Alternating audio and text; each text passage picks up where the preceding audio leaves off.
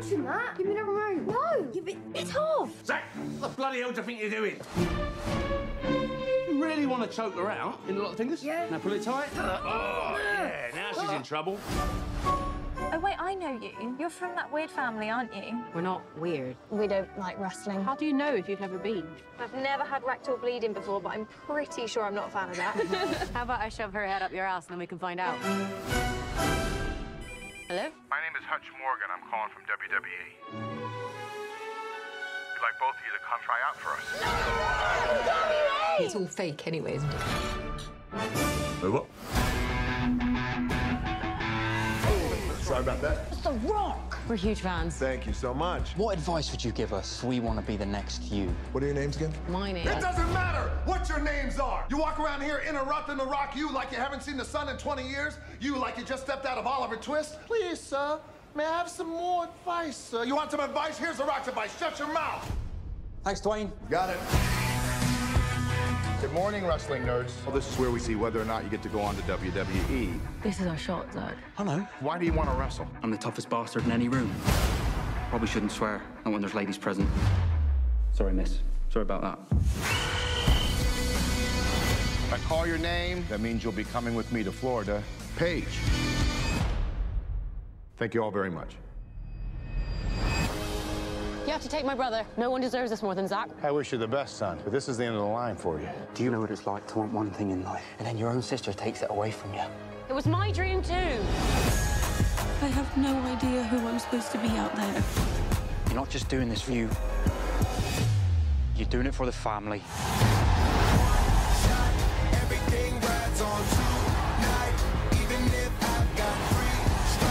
Paige, I myself have come from a wrestling family too. I know exactly what it means to you.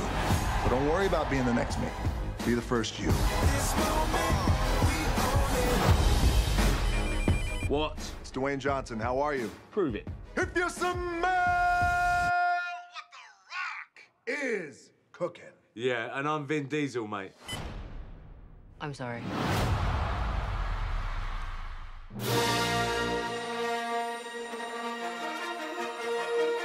Ba-ba-ba-ba. This is year 7. That's right, year 7. This is year 7 of movie month. For 30 days, I'll watch 30 movies and do 30 podcasts. It's the 25th day, only 5 days to go.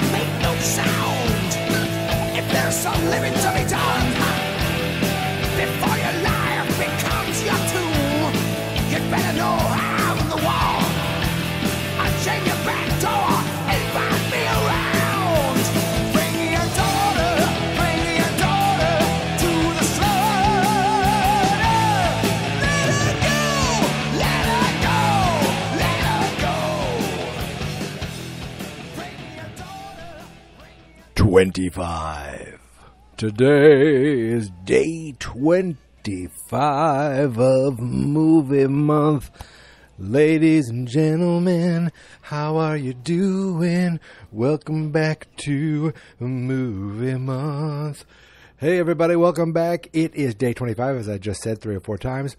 And today, I just finished watching the 2019 wrestling biopic, Fighting with My Family. The true story about a real person competing in fake fighting. Now, for those of you who know me, you may know that I'm a grown man who is also a fan of professional wrestling, which seems like an oxymoron, like a grown man adult fan of professional wrestling, but in fact, it is quite a common occurrence, at least around adults that I know. None, like if I were to pick a group of friends that I have, none of them like wrestling, but me. But if I were to pick some family members out there, many of them are wrestling fans like me. So I choose them. They're also adults, so that counts. So really, what was this movie about if you've never heard of it? It is the story of a young woman, a professional wrestler who comes from a wrestling family. Now, wrestling's a weird thing because I'm like, oh, this is a movie about Paige. But Paige is a fake name. Paige is her character's name. But it's a weird thing in wrestling where you just kind of, you associate these people as their character's name, so much so that calling them by their real name feels lame. I don't know. It's almost like with a musician. Would you call a musician who changed their name? Would you call them something else, like their original name? No, you wouldn't, because you sound like a hardo. I'm not going to call her by her real name, which I definitely remember. Saraya. It doesn't matter. It doesn't matter what her name is. This is a story of young wrestler Paige who, well, I guess right now, if you don't know, isn't wrestling because of injuries and may never wrestle again because of injuries. She's had quite a career, quite a story. And this is focused on all the good stuff, basically, the beginning of it. So this is starring Florence Pugh. Now, if you've listened to earlier episodes, I was calling her by the wrong name. And she was recently, I just saw her the other day in Midsommar. And now she's in this. And this was a much more light-hearted movie. And that's what I was looking for today. I've watched some pretty deep movies, and I was like, I need to watch something a little more light-hearted. So I'm glad that I finally watched this movie, and I can't believe it took me this long to watch it. I enjoyed this movie. So right off the bat, you see the screen for WWE Studios, and you're like, oh, well, even though I knew kind of going in who created this movie, when you see WWE Studios, you expect a certain level of quality that usually means trying to make an action movie and taking the wrestlers that they have, and sticking them in action roles to try to make them movie stars. And they're usually direct-to-DVD movies, and they're usually not very good. To the point where I don't even know if I've seen any of these. Like there's been John Cena movies. There's been I'll say other names and none of you will know them. But there's just been a bunch of WWE Studios movies that it almost has a certain connotation. Like when you talk about Canon Films or The Asylum, and then you say WWE Studios, you just expect C+ B- level action starring WWE wrestlers as actors, and that's pretty much what you get most of the time. But this time, you get an actual movie written with actual actors and actresses, written by actual acclaimed people. So the writer and director of this movie is Stephen Merchant, who, if you're not familiar, is a fairly well-known British actor, comedian, writer. I believe he was in the British version of The Office. I've just known him, the name and the person, for years. I've never seen the British version of The Office. I know it's embarrassing. And if you watch the movie, you know that he plays the father of the son's girlfriend. So they're like this. There's like a stiff father and mother. They're kind of like very, very boring and stiff. And you're like, what is wrestling? And that man, Stephen Merchant, is the guy who wrote and directed the movie. And it stars also as Paige's parents, Nick Frost and Lena Headey. I think I'm saying her name right. From Game of Thrones, from Terminator, Sarah Connor Chronicles, from multiple things. I've reviewed her on Movie Month in the past for that Judge Dredd movie from a few years ago. And Nick Frost, actually I reviewed him for Attack of the Block. But you know him from all those Simon Pegg movies. Shaun of the Dead, Hot Fuzz, The World's End. Very funny comic actor. They play the parents. The guy who plays the brother, he looks familiar. Maybe from just seeing trailers for this. But I don't know who he is. I don't know the actor by name.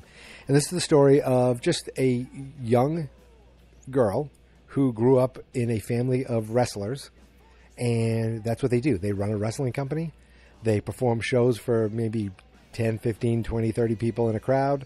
And she kind of got pulled into it when they needed help one day. So she was wrestling when she was 13 years old. And she's been doing it ever since. There's actually a documentary called like The Wrestlers Fighting With My Family, which is a documentary about this family that then they turned around and made what I guess would you call it, a non-biopic, a non-documentary? Hey, I don't know what's the difference when you call something a documentary. You know what that means. What is the opposite of documentary? Is it a narrative film, feature film? I don't know, whatever you want to say. An acted movie with actors. It's an acting movie about real people that do a acting job. It's not fake. It's fixed. And if you tell them it's fake, they'll get very upset with you. So it's the story of a family, young brother and sister who are trying to get known by the WWE, which if you're familiar with wrestling in any respect, you've heard of WWF or WWE, at least. Even if you've never heard of wrestling, you've probably heard of WWF or WWE. You had to have. According to them, they are that you think they're the only place in town. Now, at the time of this, in the world, there were still other wrestling companies out there. So it's like, what's funny, what I saw it as is WWE sees themselves as the pinnacle, which they are, but whereas if you don't make it there, that's it, give up.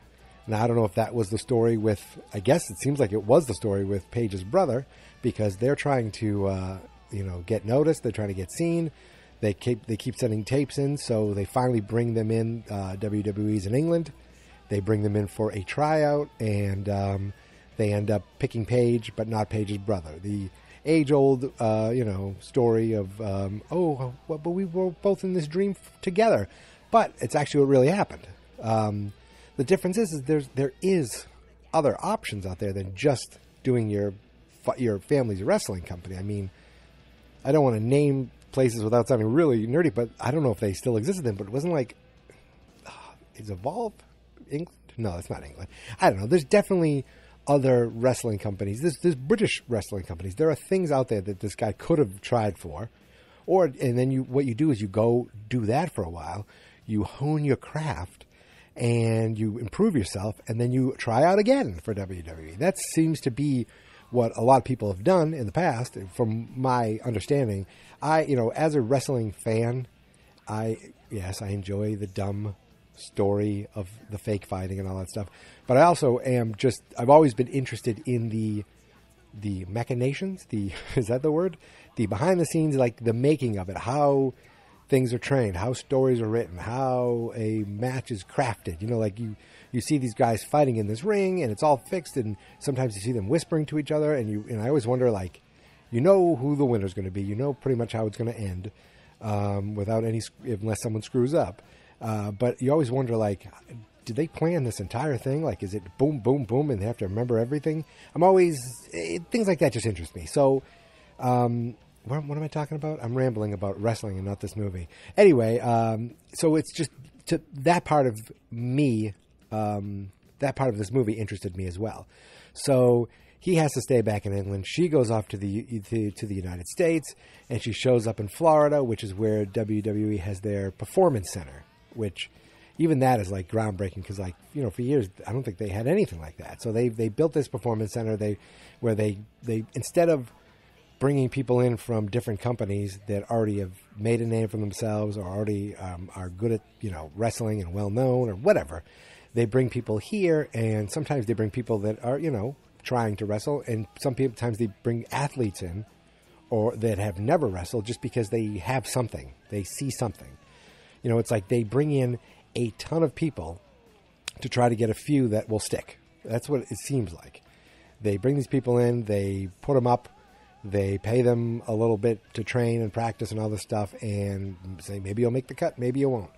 And you've seen, like, they've even had reality shows like that, where they bring people in, and, you've won the reality show, yay! And then you go on to sign a contract, and nothing much happens because you just fall flat from there, where then there's people on these shows that didn't win, And they go on to actually make a name for themselves because they come back and they keep going. And I'm rambling again. Point of this is she goes from a small little rinky-dink family-run business in England to the big time in Florida, and she sees all these other women there, and they're all like tall and tan and blonde and thin and in bikinis, and she's, smaller, shorter. She's got jet black hair. She's got a ring in her lip. She's pale. Like, she's more like a punk kind of kid. And she's got to try to make her ways through the training and try to figure it out. And, there's the thing where the girls don't get along with her. She doesn't get along with the girls. They accidentally hit her. She hits back because that's wrestling 101. But that's not the way they do things in the WWE. And she feels separated from her family. She doesn't think she can do it. The training's a lot harder than she thought. Blah, blah, blah, blah, blah. All the stuff that seems pretty straightforward in a movie. It's just with the WWE tinge or the flair. And then she's, like, I can't do it. So he's like, maybe you should give up. But she never quits. She goes back to her family in England for Christmas and says she wants to quit. Her brother's been bitter with her and not talking to him because he wasn't picked up. No matter how much she's been fighting for him to get picked up, the coach is like, he just didn't have it. He didn't have it. It's you. We saw something in you. Maybe you don't have it either. Maybe you should give up. But she doesn't give up. She goes home. She thinks she's going to give up, and the family's like, "You've been doing this, your whole life. This is for this is for the family." But the mother's like, "Who cares if this is for the family? Look at our family. We got one son in prison, the other son we can't even find, and Paige is unhappy, or Rhea is unhappy. What are we even doing? You just go back to robbing banks," which I thought was funny. If you robbing banks to support the family, if you have to, but no, she goes back. And she, actually, what happens? Oh yeah, she goes back, and at one point, and then she starts becoming friends with the girls. She learns something about one of the girls, that she has a daughter, and they're like, I didn't know that. She goes, you don't know anything about us. You never ask. You never talk to us. And you realize these women are just women too, trying to make better for themselves. At one point, she, tried to fit in. She bleaches her hair blonde. She gets a spray tan, just to try to fit in. It doesn't really work.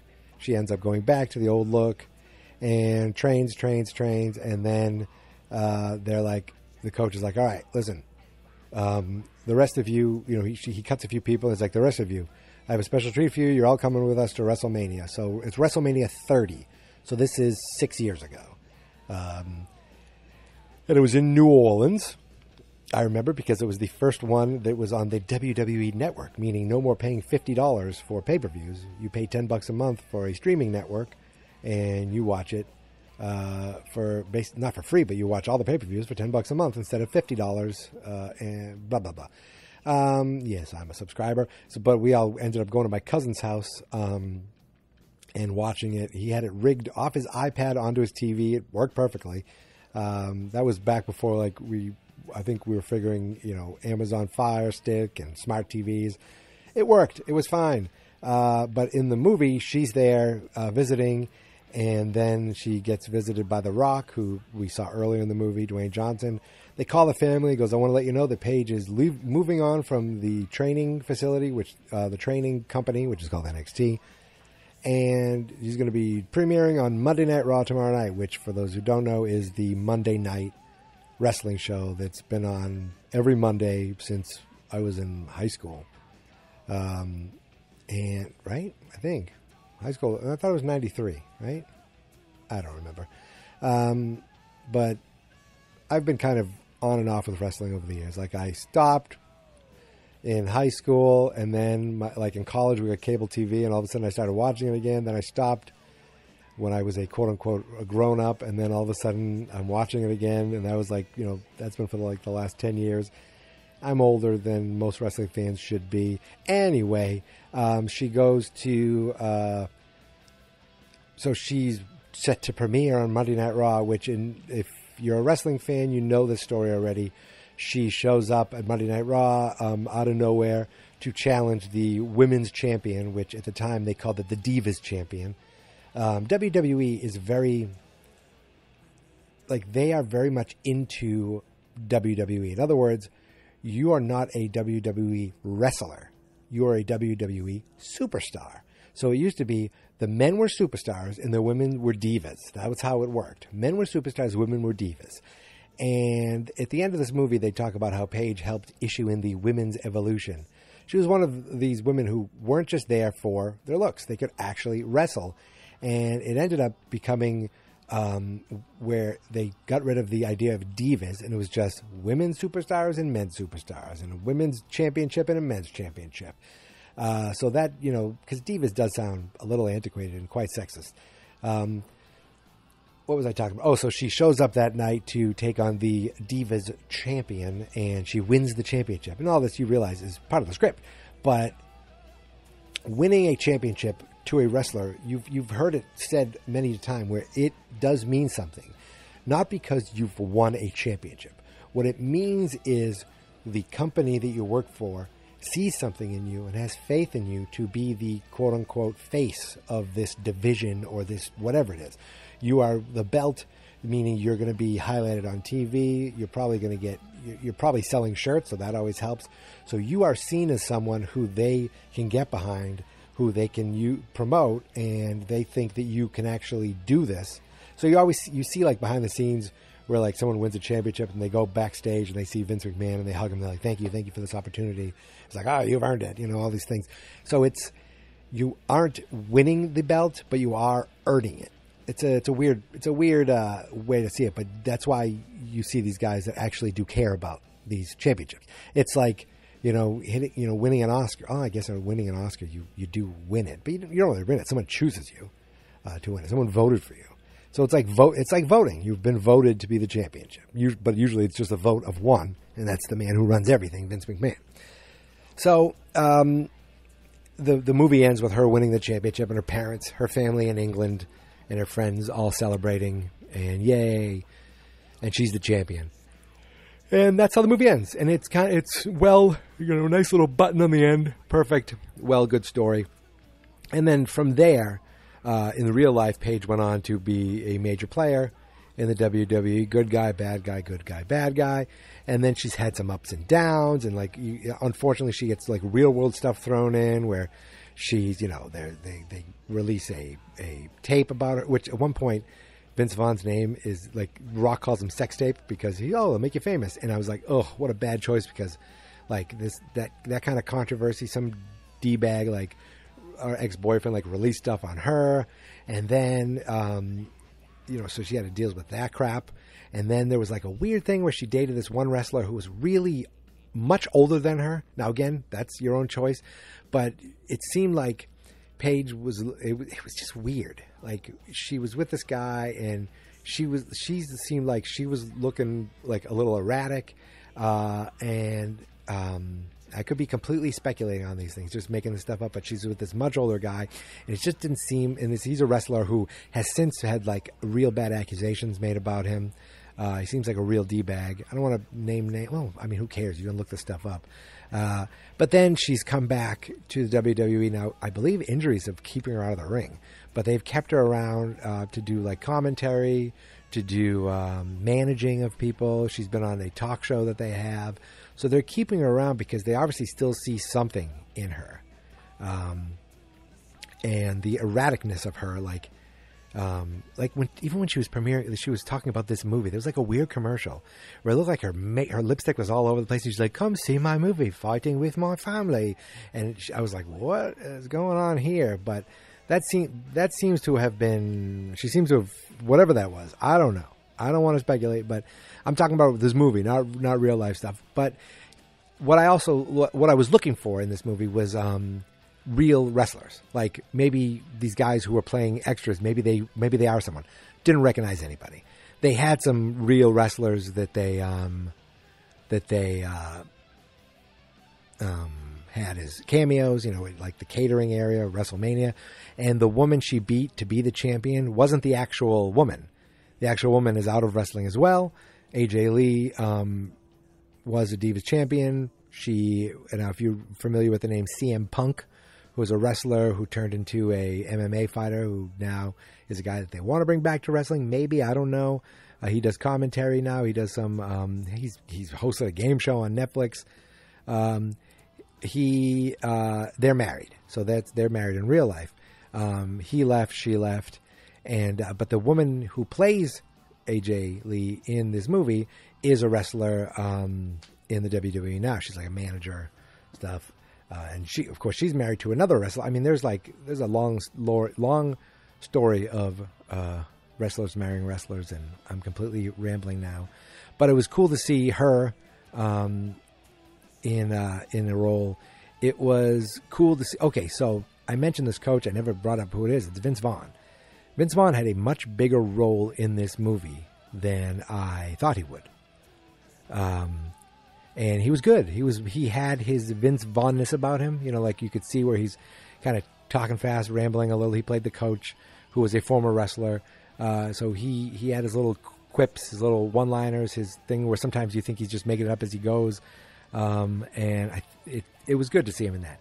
I haven't seen him do much in a while. There was a movie that I had on the list. I don't know if I'm going to get to it this year that he's in. He did True Detective, which it was a little weird. He was like dark in that. He's done some darker movies recently. And he was on, what was he on? He was on Curb Your Enthusiasm this last season, which I thought was pretty good. He was pretty good in that. But I enjoyed him. I enjoyed Vince Vaughn in this movie. He was in it a lot more than I thought he would be. And, of course, Nick Frost is always good.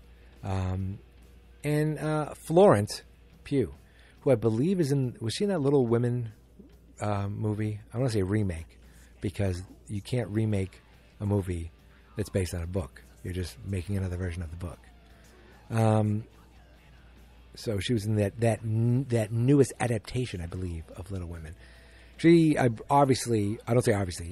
I assume she's just going to get bigger and brighter, and she's going to be a big star. I mean, she was good in this with her British accent, which is her real accent, and she was great in Midsommar with her American accent, where she was just like two completely, the most different roles and movies that just show you the range of a certain actress.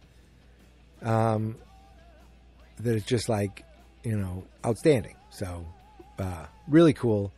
And you can see that this isn't the last time that I'm going to be doing a Florence Pugh review. Oh, I did that. This is, I think, my third Rock movie. I'm not even calling this a Rock movie. He's in it for like 3 minutes, total. Maybe 5. At one point he gives like a little thumbs up kind of thing. But this is not a Rock movie. Yes, Hobbs and Shaw was. Yes, Jumanji was. This, he's there. He's billed right there. He's thrown on the poster because Dwayne Johnson sells tickets. And you're like, oh, he's in this? He's in it a little bit. He plays a minor part. He plays himself. Just altogether enjoyable. I've gone multiple times to see wrestling at small places like this family does. There was a place in Lowell that used to do shows, as they say in the wrestling. They used to run shows out of the VFW, or it was the no, actually it wasn't the VFW. It was the Polish Americans Veterans Club, and I've seen people that I've seen wrestle there go on to become major stars in the WWE. So, and I was there. We were there one night when one of these women and a guy were announced as signing with WWE, and they were like, "Yay!" Everyone cheered. And the guy went on to not do much. I think he got injured. And the woman went on to become a major star in WWE, and she's still doing it today. So that was cool to see, because someone who's doing local wrestling can be noticed, can be picked up, can be signed, and can go on to stardom, which is exactly what happened to Paige in this movie. So it is a definite real thing. Obviously, this is based on a true story, but I've seen it firsthand. Yeah. I think that's it. I think I'm done. I think I did it. 25 days down, 25 days done. Can you believe we only have 26, 27, 28, 29, and 30 left? I counted on my hands to remember, to just make sure it was 5, and I wasn't like screwing up and saying, wait a minute, no, 6, 5. Me am good at math. 5 days left, 5 movies left. I have a list of movies that is about 26 movies long. And this one wasn't on it. It was in my Hulu queue because I wanted to watch it, but I didn't add it to the list. I thought, oh, crap. And so I added it today, and I'm going to take it right off. There's movies on this list where I'm like, probably not this year, maybe not during movie month, maybe I'll watch that later. I might want to watch that one with my wife, and there's a few things that I might, take off and move on, or add on. And there's one that I am definite. I am 100% I know what day 30 is. But 26 through 29, kind of up in the air. There's a couple that I definitely want to see, but nothing is a given, Nothing is given, nothing is taken. That's all I'll say.